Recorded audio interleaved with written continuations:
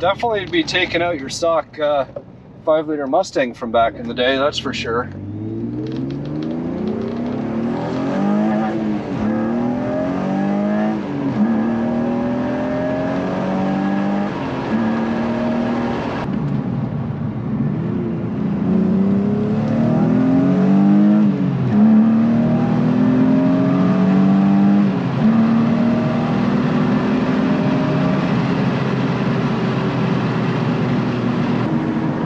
Is an absolute blast to drive. Like, there is something about BMWs.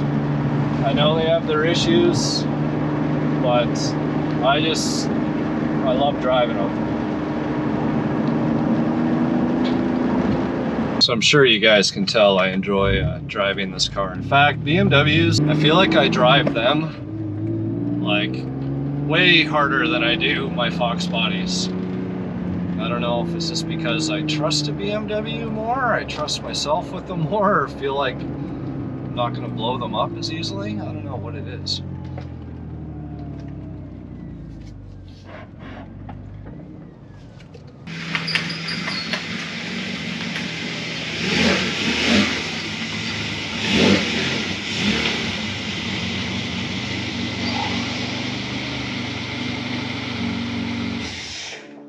All right, well, as the alarm flashers continuously go off because the old Viper paging alarm remote died, and I actually opened it up. I tried to bring it back to life. When I say I opened it up, I mean, like, I opened it up. I had my electronic cleaner in there, everything else, all these contact points were all corroded, and tried to clean everything up and get the little old Viper song to play, and it just won't.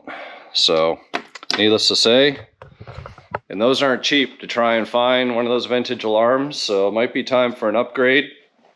For now, I'm just going to unplug the brain, to be honest. So if we just there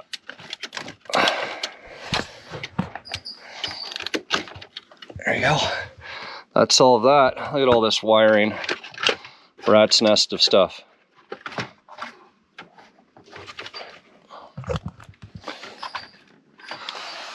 Well, we'll talk about that in a minute.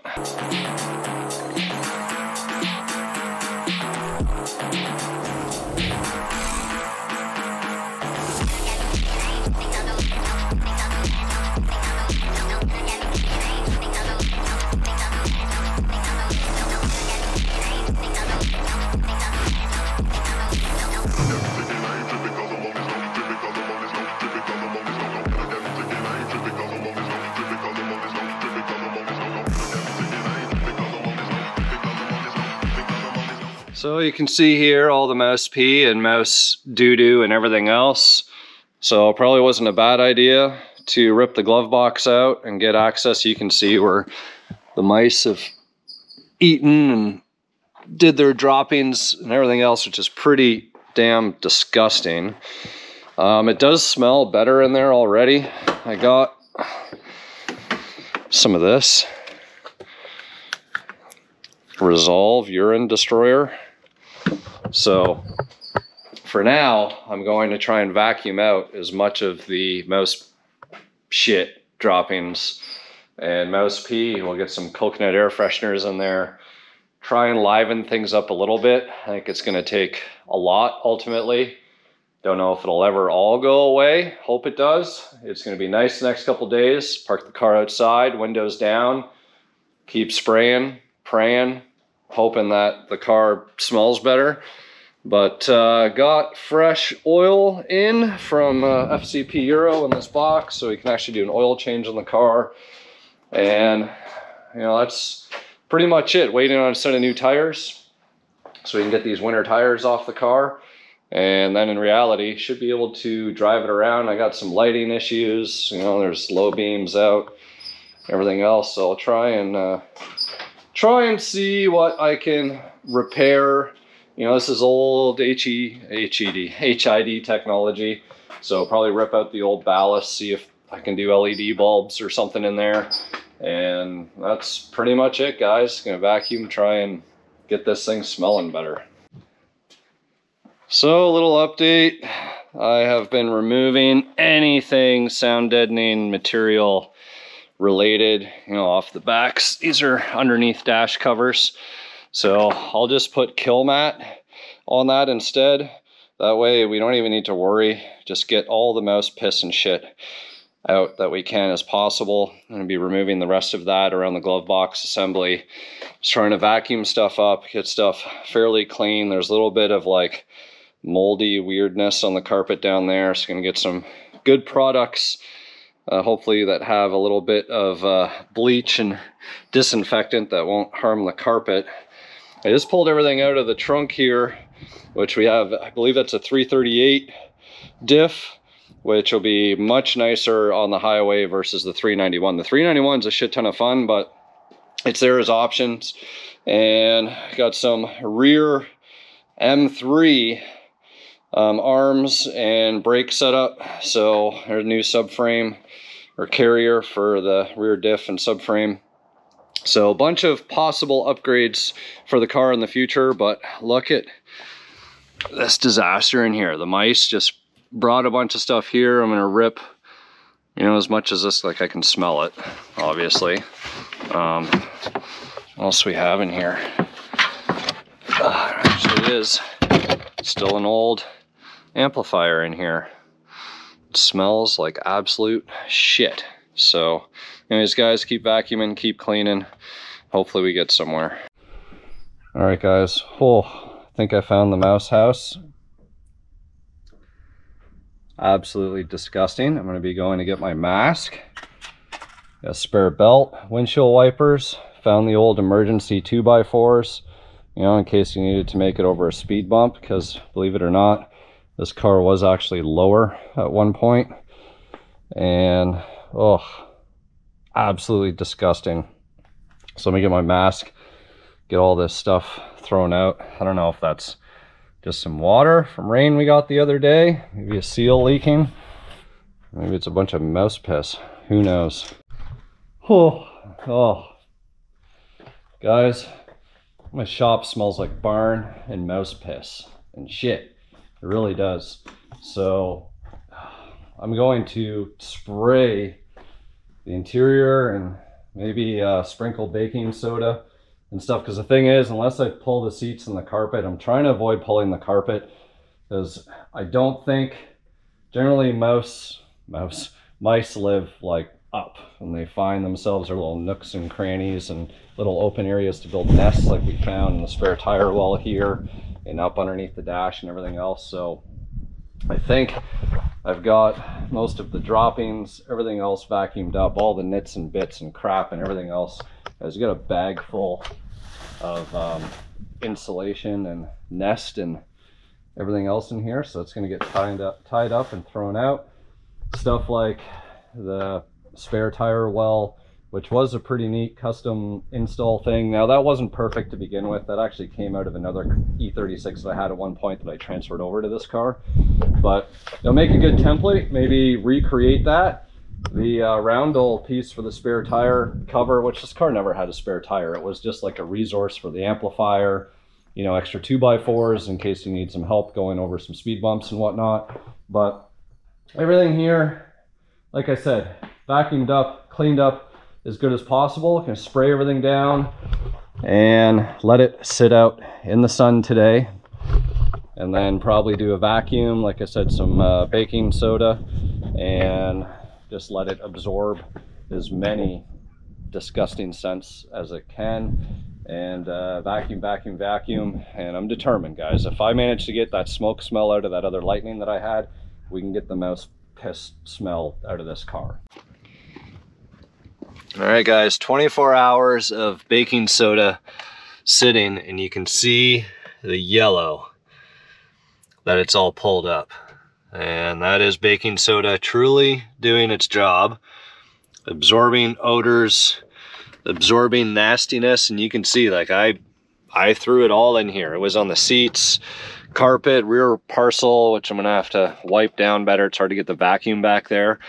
But I actually filled pretty much this whole area up with baking soda and let it absorb for 2 days. And it is smelling a lot better in here. So it's still not perfect, but that's because there's still a lot in the baking soda and everything else. So we get that all vacuumed up and just kind of carry on with the process. All right, more cleaning. And now for my final clean, which I am going everywhere with this, guys, is 2 parts water, 1 part vinegar.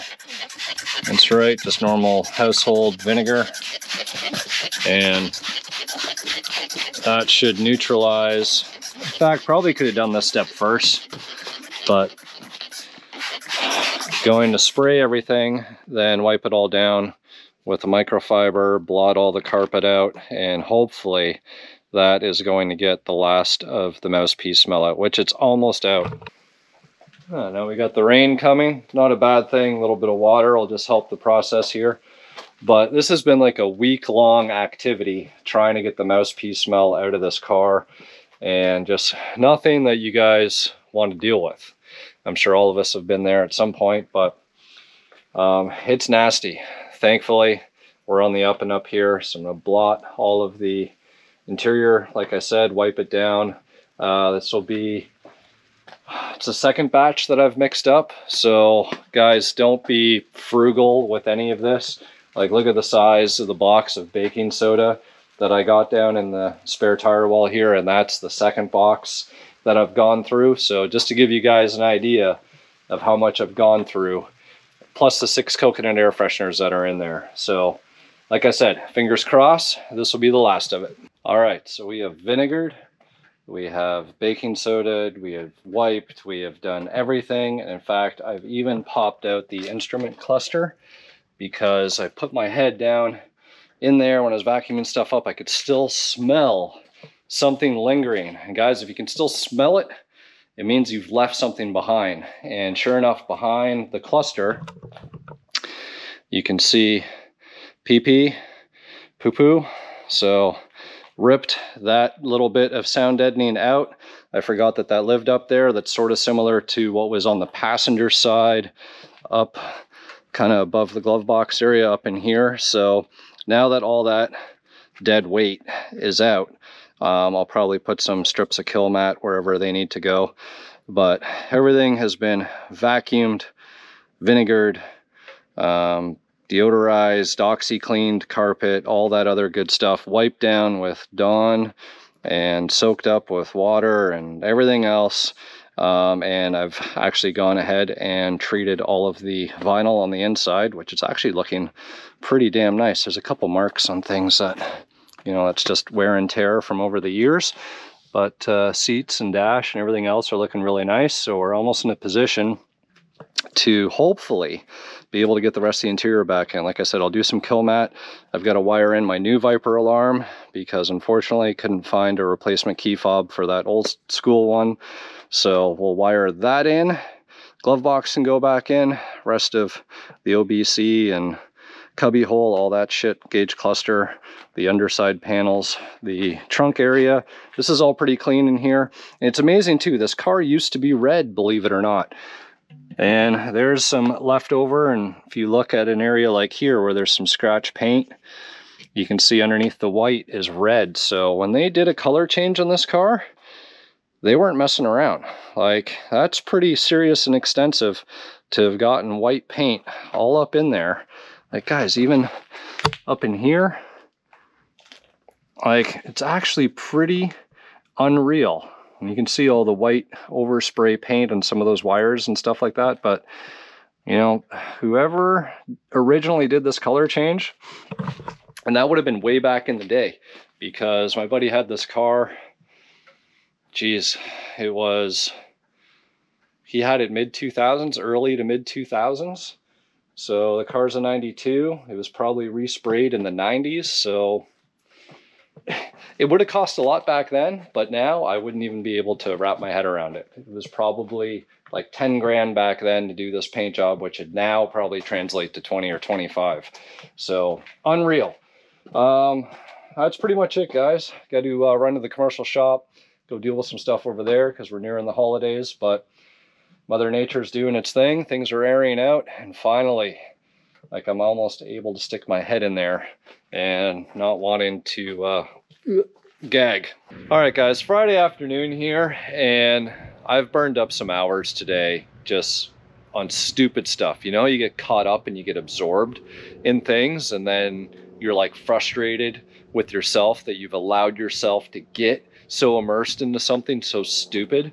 Well, that is what has happened to me here today, and it is messing with the old Viper alarm slash keyless entry slash remote start that used to be in this car. Now, the one thing that wasn't working was the actual Viper paging alarm remote, and it just kicked the bucket. It was all corroded inside. It saw moisture.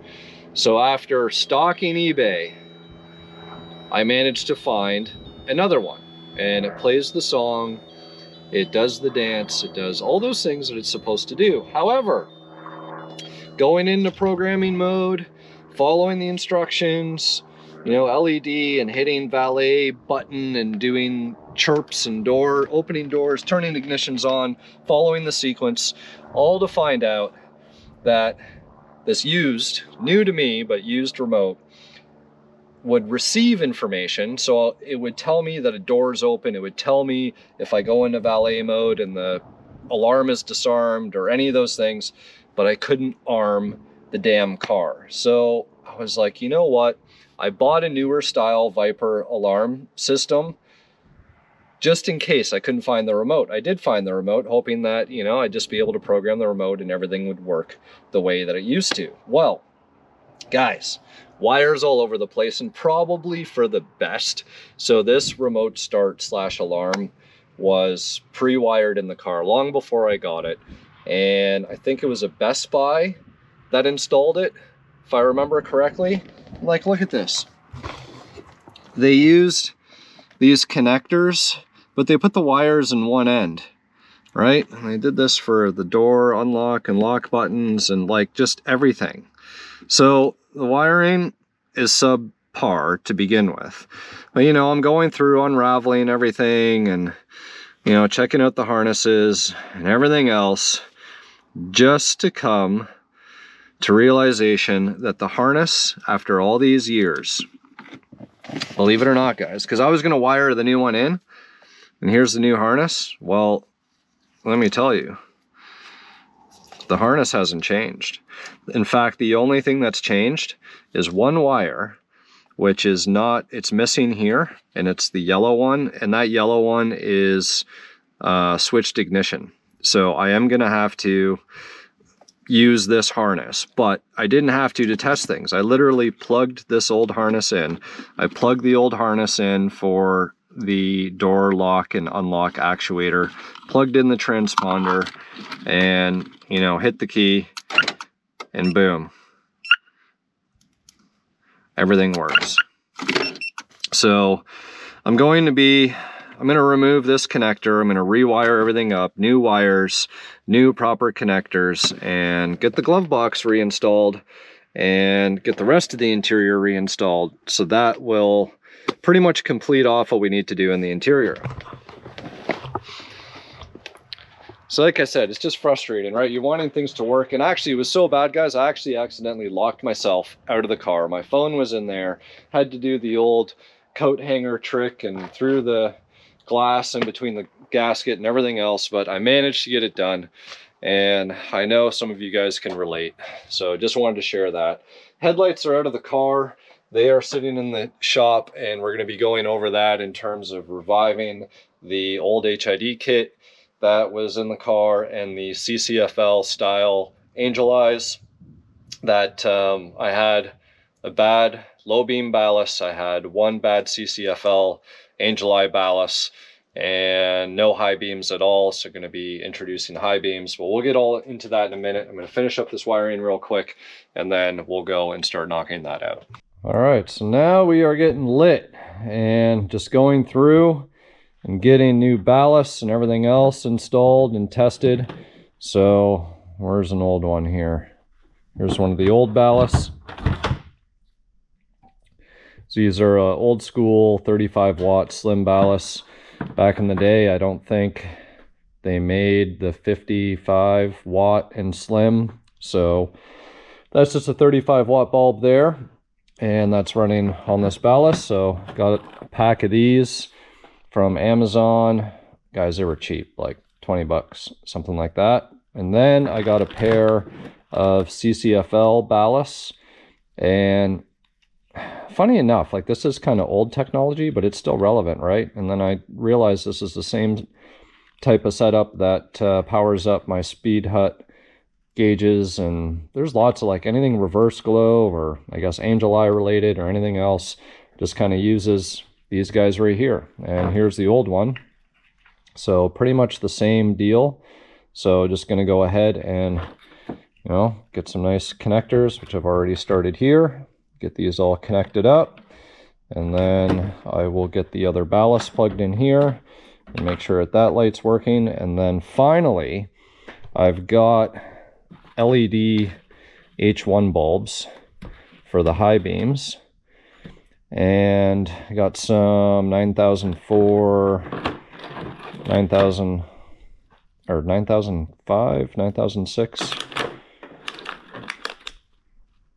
Yeah, 9005, 9006 connectors, so that I can actually make them plug and play into the factory connectors from the car. So the name of the game is just wiring stuff up. Nothing too crazy, and hopefully everything will work. I did notice this angel eye is not lighting up as bright as that guy, and that one started off dim and then it came back to life. So I'm hoping this one does the same, because if it doesn't, it's nothing worse than mismatched angel eyes. If this one's dim, that one's bright, and then this one's dim and that one's bright, and it's, you know, symmetrical, I'd be okay with it. But if you got 3 super bright ones and 1 dim one, yeah, not gonna be liking that so much.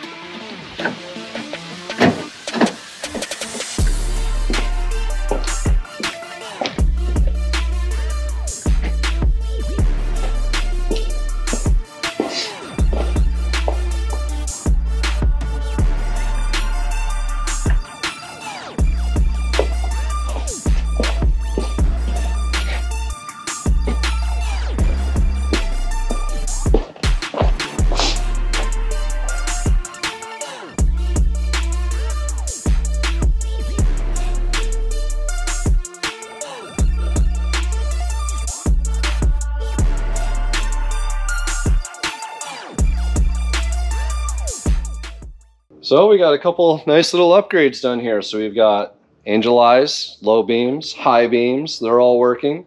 Also managed to add this ultra rare AC Schnitzer strut tower brace I scored off eBay. So that was a pretty easy install. And that's pretty much it. I just need another air filter. Guys, can you believe that this was on the car? Like, that's just absolutely disgusting. It is a K&N, but I'm gonna get a new filter and get that on there, and everything else should be good to go from a drivability standpoint. So this car still needs quite a bit in terms of TLC, exterior, you know, correction on trim and some paint areas and everything else, but it's in a position to drive. The mouthpiece smell is mitigated and reduced drastically, enough to the point where you can sit in the car and not feel like you're going to vomit. So really happy with the way that everything is coming out on this car. And if you see behind me here, another BMW showed up, 2006 E60 M5, and just showed up this morning. So I haven't even had an opportunity to get too intimate with it. There will be a video coming out on it. So that's pretty much it. Good little start to E36 content and E60 content, and then maybe we'll do some more E39 content. As always, thank you for your support. Hopefully you're enjoying the diversification in the content. Till next time, we'll see you back here on the Infamous Project.